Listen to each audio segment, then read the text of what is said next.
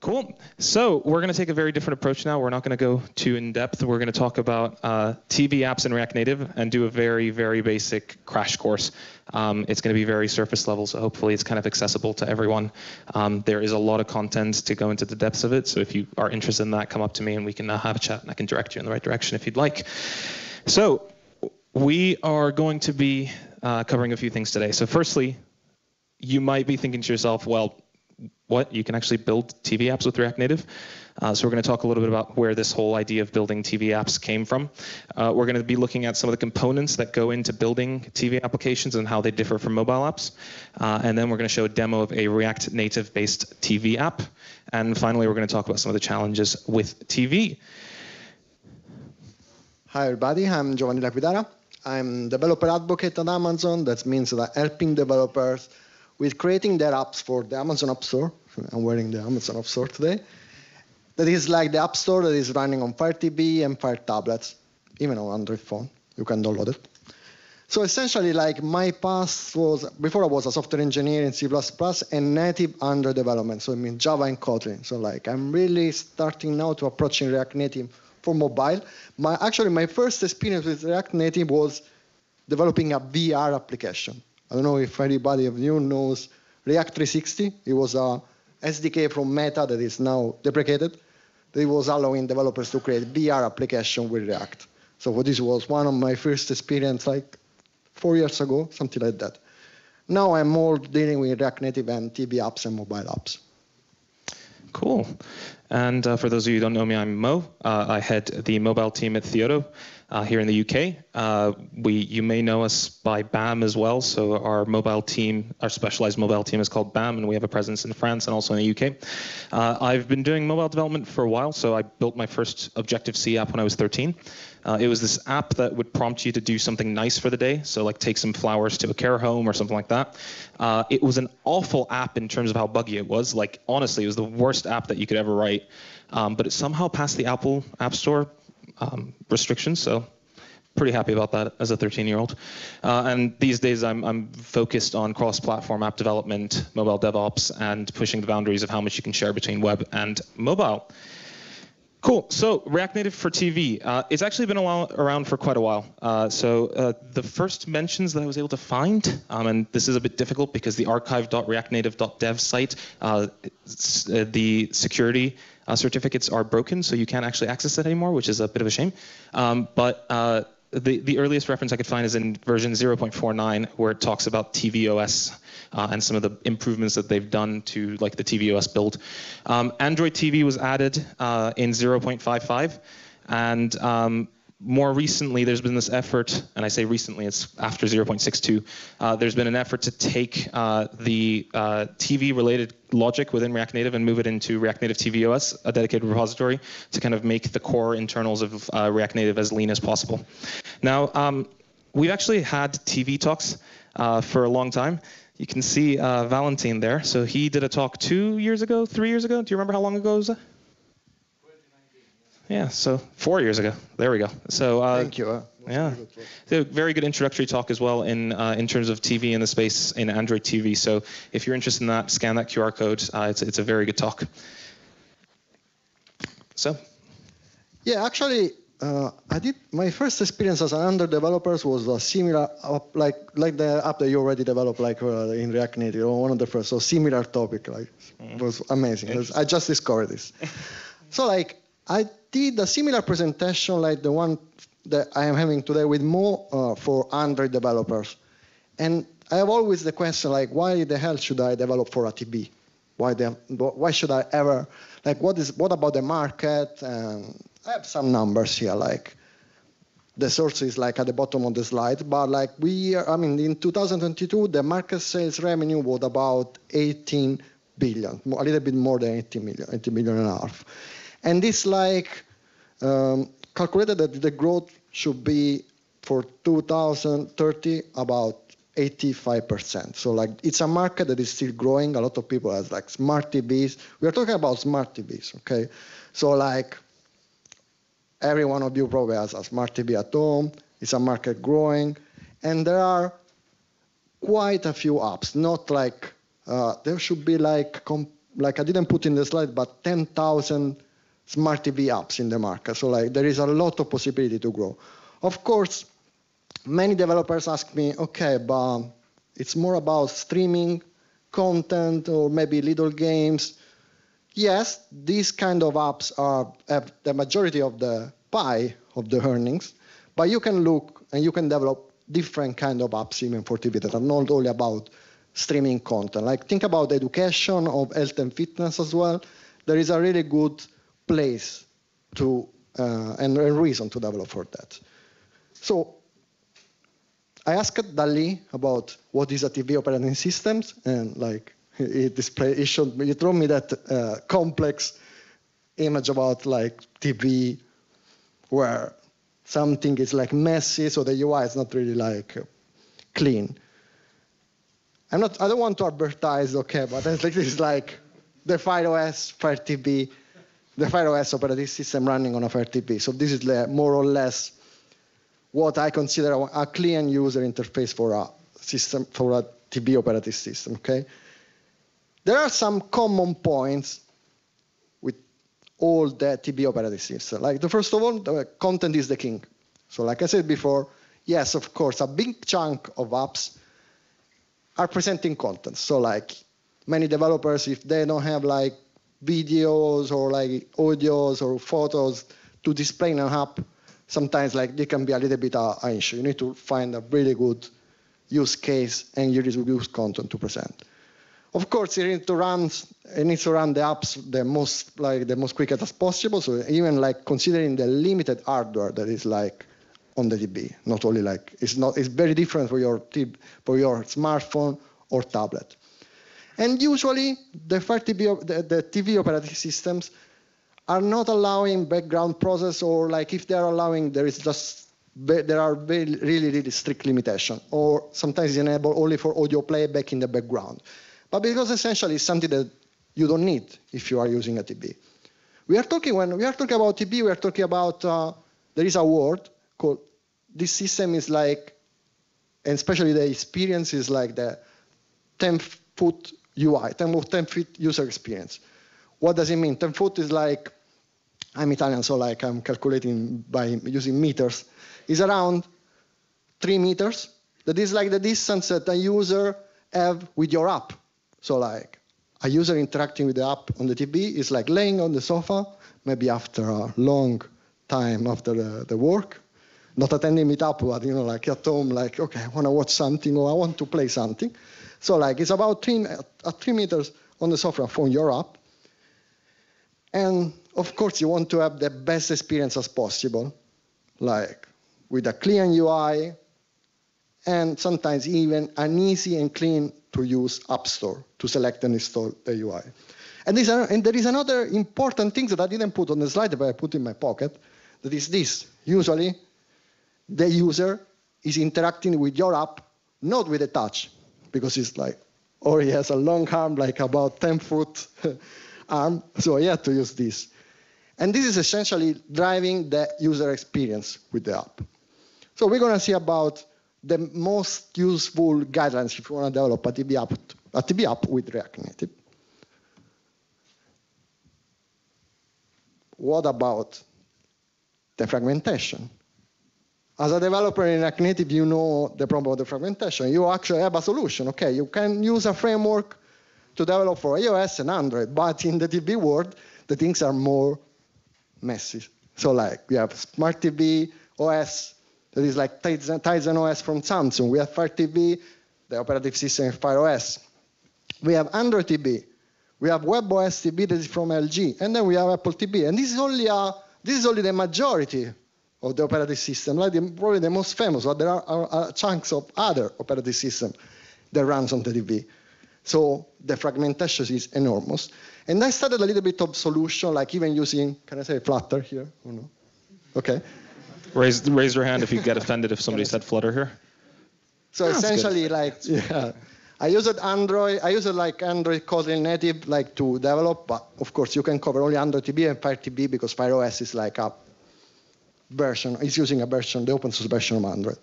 I try to use Flutter, but it's not compatible with many operating systems like Apple. If you want to develop an app with Flutter and Apple TV and tvOS, good luck. Like, it's not officially, Flutter also is not officially supporting the TV platform. You can do something with Android or Fire TV, okay. For Smart TV by Tizen, there is like a version of Flutter to use for that platform. So it's a little bit messy. So in this case, I choose, because it was the best solution, React Native.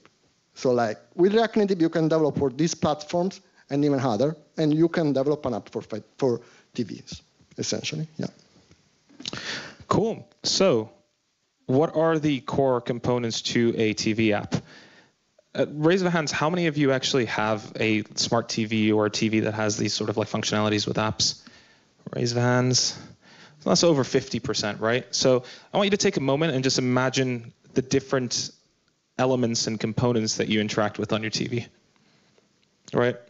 And we're going to slowly start building an app together by combining a bunch of these different elements and looking at how you should approach them. So let's start with a blank TV first. The first point of entry that you go into a TV app with is usually the left-hand menu, which is called a drawer navigation menu.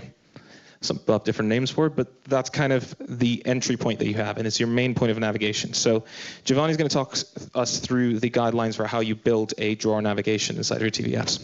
Yeah, essentially I studied a little bit the guidelines coming from Google, from Tizen, from FireOS about how to create the perfect UI for the TV. And the drawer is one of the most used components. It's driving your user navigation through your app.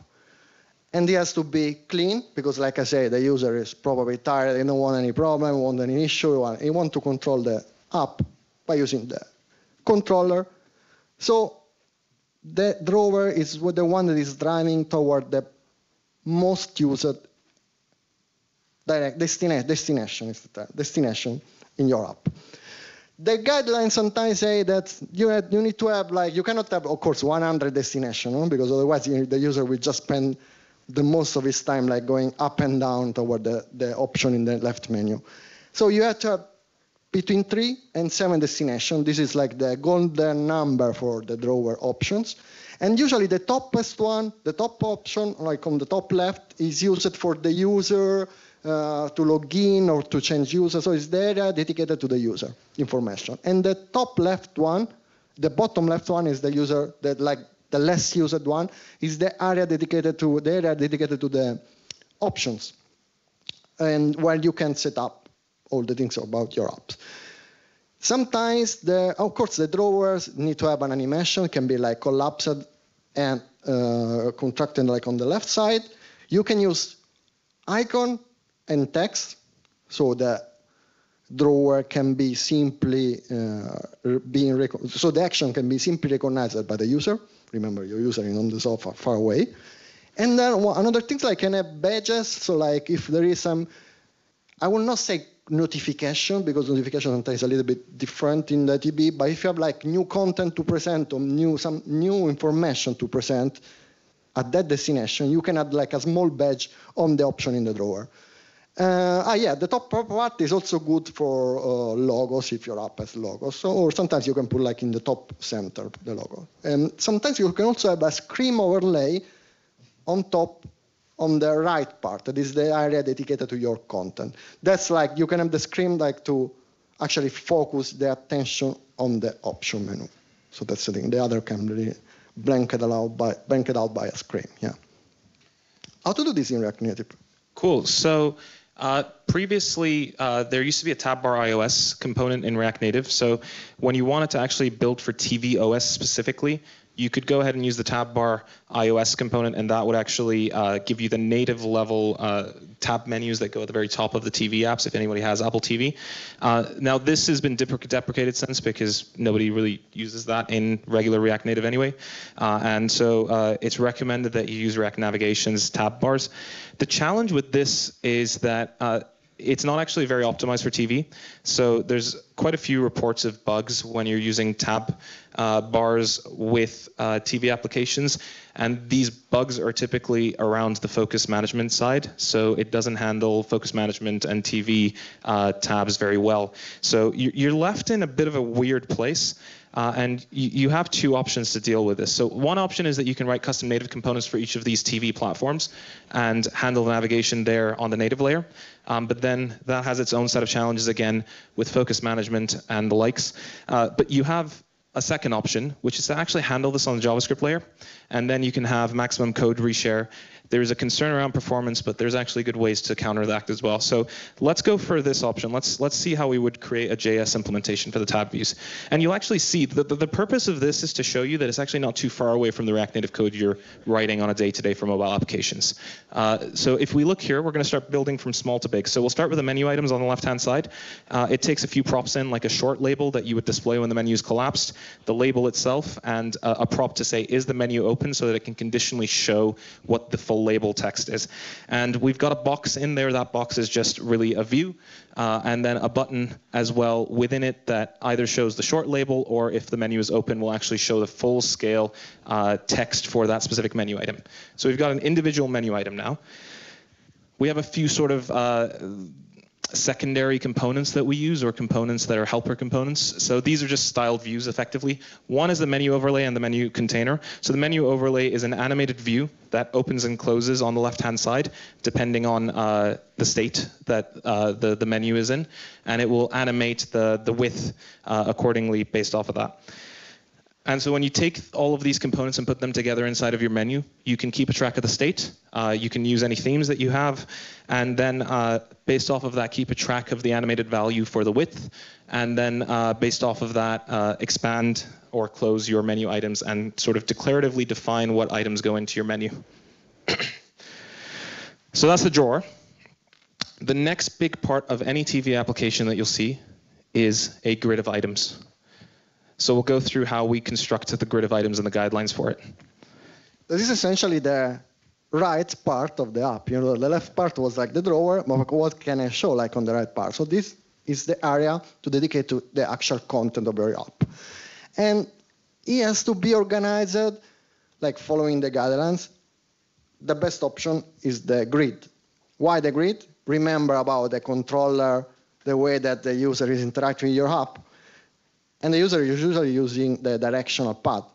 So like pressing up, top, bottom, top, up, down, left, and right. So because the user cannot really touch the screen, the best way to present the content related to the way he navigates toward your app is actually presenting a grid. So he can easily identify after he can see which area of the screen, which content is selected. He can easily identify like where the focus should go, like moving the controller. So the grid is the best option to present the content. It's optimized for, like I said, for axis navigation. And the selected part, that is like the part considered on focus, should be not overlapping with the other content. So you should not create, like, to create a clean UI, it's better that if you want, like, for instance, scale the content to make it focusable, it's better not to cover the other content, like the other cards. The content can be organized in cards or tiles, whatever you want to call it. It can be arranged with titles, like representing the categories. It can be, sometimes it can be good to have a tab navigation. And the tab navigation is like on the top, and is usually dedicated to navigating, selecting the categories of the content. Like, so the way of navigating to the main navigation of your app will be the left side menu, the drawer, and then the tab can be dedicated to the nested navigation of the app. And yeah, and then another things like about the animation, like sometimes you can, of course, you would like to you want to animate the list, and you need to think that navigating is, displaying the navigation, displaying the animation of the scrolled list can be different between tablet and TV. In this case, on TV, is good. It's a good thing to move, like to draw the animation that is actually moving the list toward the focus element. So we'll see in a bit the demo. So the animation is coming from the right side to the left side if I go forward with the if I go right with the controller. Let's see how to do this in React Native. Cool. So there's a few options. The basic naive approach that you can take is to use a flat list for the grids, and we'll just take a look at that in a second. Longer term, though, you might have experienced flat lists can generally not scale very well, especially when you have a lot of different items. We talked about how performance is actually a much bigger problem on TV because the hardware that you're dealing with doesn't have gigabytes of RAM or several, 8+ gigabytes of RAM on it. It has maybe 1 or 2 gigabytes of RAM, depending on what manufacturer it is. And the CPUs are even worse. You're sometimes dealing with single core CPUs. So you really need to harness in on the performance side. Use Legend State. But the idea is at some point you may find that you have bottlenecks. This is something that our team has seen before. So you can go in and implement a virtualized list yourself that handles the virtualization, and you can tailor that specifically to the way that you design your app. So eventually you might need to go down that route. Now, if we just go through the flat list route, I kind of want to just show this again. It's nothing too complicated or different from what you're used to. And I want to kind of just leave that up to say, again, this whole TV with React Native is actually quite similar. You'll be quite familiar with it as a mobile developer. So what we've done here with this flat list is we've just set the number of columns to be 4 to kind of give a grid. You can customize this as you'd prefer. You can even make it a bit dynamic to calculate it based off of the width of the TV. And then you pass in the data and the render item just as you would with any flat list that you have. So yeah. Now, we've got the grid itself. Let's look at the cards quickly and see what are the different sort of guidelines with the cards. Yeah, exactly. So we were in the grid, now we need to go inside to the card or tiles. This is the last leaf, like I said, last point of navigation inside your app. Is the navigation actually entry point to your content. So inside the grid, you will have a set of cards, and this card can be considered as a button, but it's not really a button because there's not like an action on it, but it's more like the action is the actual navigation. It's arranged like many times, like the majority of the time I never saw like circle like cards. Of course, it's a rectangle. And then you can have different ratio. Like I like to use the 60/9 because it's resembling and it's really like designed to be perfectly in sync with the TV ratio. No? You have the same ratio. But you can use like 1/1 or 2/3. You have to consider that you can use a mix of text and image as a background. Don't pollute the card with other things. Like you can have like a hierarchical level of text, like title or description, and then like a background. You can use a photo. You can use icon as well. Avoid long text because the user doesn't want to. The user wants to actually consume your content, doesn't want to read. And then consider, because it's a button, the 3 possible state of a card: preset, like when the user interacts with the card; focus, when the card is selected; and not focus, is the normal behavior of the card. But in React Native, what is it? So we've got a basic card here. We keep a track of the focus state, and we can set that depending on whether or not the actual elements come into focus. The thing that I kind of think is important to look at here is the styles that are conditionally set depending on if the focus is selected. So what we do is we increase the opacity if an element comes into focus, and we also scale it a bit up to make it larger. There's different ways that you can look at this, and we're going to quickly go over those in a second. But again, very simple. If you look at the hierarchy, there's an image as the background with some text and potentially a caption underneath it. So that leads us to the sort of smallest element that you interact with, which is the button. You're quite familiar with this, so we're not going to go too deeply into it, but... Yeah, so we saw the card that is considered like a button, but for navigation, to access your content. And then what is a button? The button is super easy. It's like the smallest element possible that can have actually an action. So let's imagine like, okay, I want to play the video, I want to pause the video, I want to start the game. So for each button correspond an action. Here you can use picture, okay, like photo as a background of the buttons, but it's better to have like usually a clean user interface using one icon and then less title than the card. So like the action need to be clear with the icon on the photo and the title, and then like it's a button. Like you are really, in this case, it's really similar to the one that you are already using with web, tablet, or phone. Another important thing is, but this is like quite common, try to not have variants of style in the button. So let's try to have an homogeneous like style for the button. And considering buttons, card, all these elements, these are have one thing in common. This is like the focus. Even the focus. So like the way an element is selected, is perceived as selected by the user as a guidelines. And because the user is always on the sofa and like blah, blah, blah, 3 meters, okay? Don't highlight the element with just like, I don't know, one more, like a little bit lighter color around the background, something like that, because probably it's not perceivable at a long distance. So try to, all the guidelines are agreeing in this part. Try to use an outline color, but even scale the element. That can be a color, a button, a card. So that has to be highlighted that that element is focused. And that is pretty much about the UI part of the focus management. So focus management is actually one of the toughest parts of building a TV app. And it's paired with performance that actually presents its unique set of challenges that you don't really deal with on the mobile side. Now, when you're looking at focus, it's actually a non-trivial problem. So how do you element if you've got the remote? I've got a remote here, so the only way that I can interact with my TV is via this remote. I'm selecting this element right here, right? Now, the naive approach that you might take is to do pixel-based focus management. What that means is you look when you click right and you find the closest element to you that from a pixel perspective has the shortest length away from your currently focused element. But you can end up in situations like this where if your layout is a bit unconventional, you might have 3 elements that are equal distance from your current element. So where would you focus if the user clicks right on this situation? It's not very well defined. So this whole approach of pixel-based navigation can sometimes create these edge cases and can sometimes result in behavior that is unpredictable or unrealistic. You may also end up in a position where if you're just doing things based off of the pixel definitions, let's say if you have a row list that you're going through, you reach the end of the row, some users might expect if you click right for it to either redo the row or maybe go into the next row. And something like pixel-based focus management just would not support that because you're not giving it the flexibility to.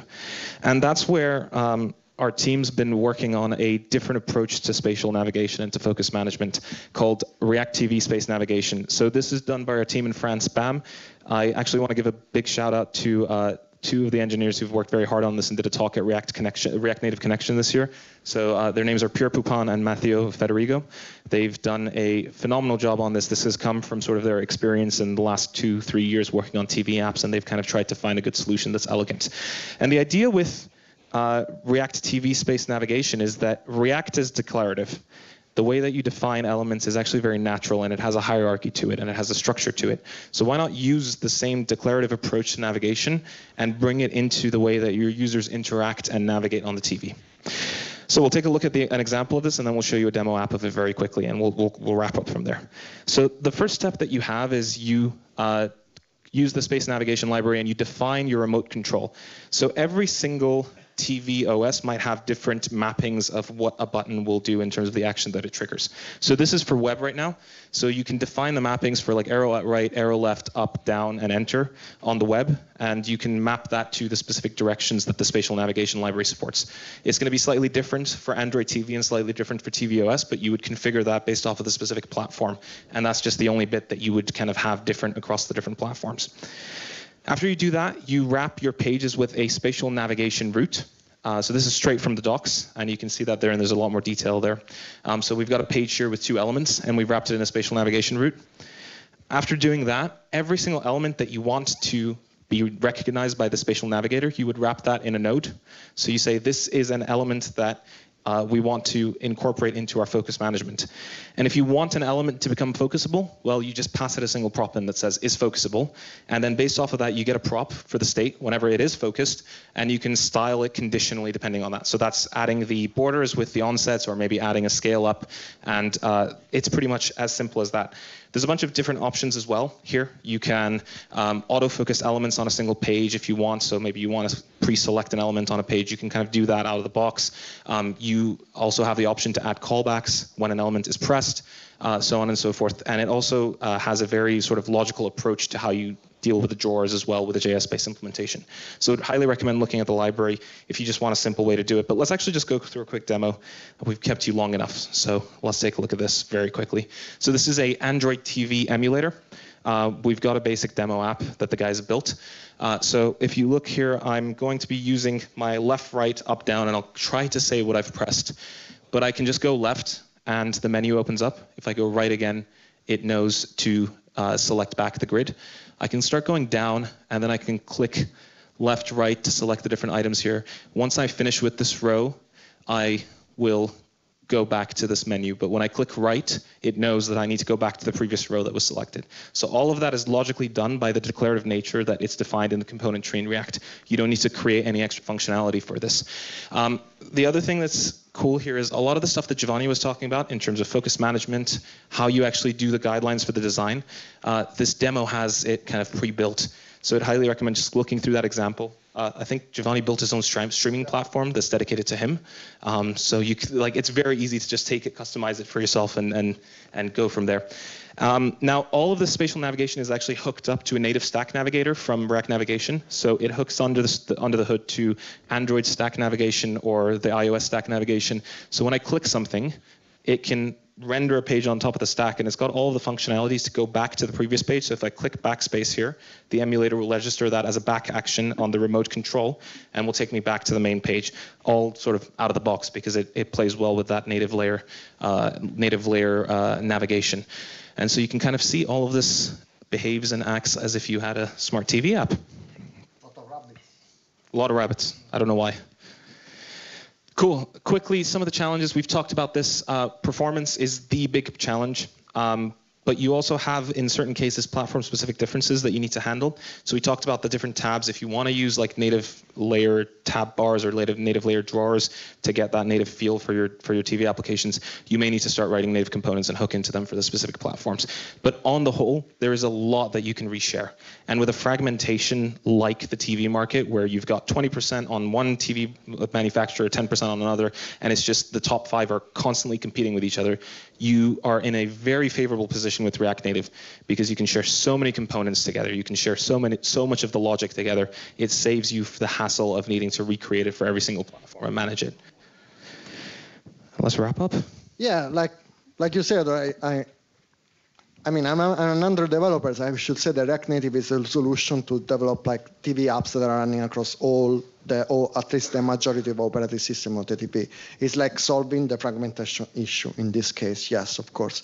And for the declarative nature, like it can solve even like the focus management, even like thank you to your library, like the one that you develop, because it's really cool way. It's a really good way to handle the navigation. And also, like, yeah, I suggest you to check the demo app because it's like even like respecting a lot of good UI guidelines for TV apps. And then, yes, then we saw like that performance is important for TDB. Probably we're going to dedicate another presentation on performance because like it's another big set of problem and solution to solve, like to be solved for TDB. Just on performance, raise of hands, how many of you have seen Flashlight? Cool. Do you see that guy in the back, the very quiet guy? He's hiding in the back. Alexander Moreau. He is the creator of it, so he's part of our team. And Flashlight works with TV apps as well. So I think Flashlight is going to be a really valuable tool in the TV space as more and more people get involved. So definitely go and have a chat with him while he's in London. He's not here forever.